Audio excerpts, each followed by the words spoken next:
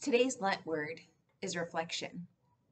Whenever I'm lucky enough to be at the MoMA, I am sure to stop by and see Pablo Picasso's painting, Girl Before a Mirror.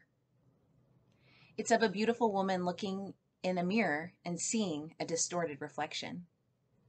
Self-reflection is important, but it also can be helpful to bring other people into that reflection. Sometimes people see things that we don't see about ourselves, strengths or weaknesses. Paul writes in his letter to the Corinthians about how community helps us to fully know ourselves. What communities and people help you to reflect and fully see all the gifts that you bring to the world?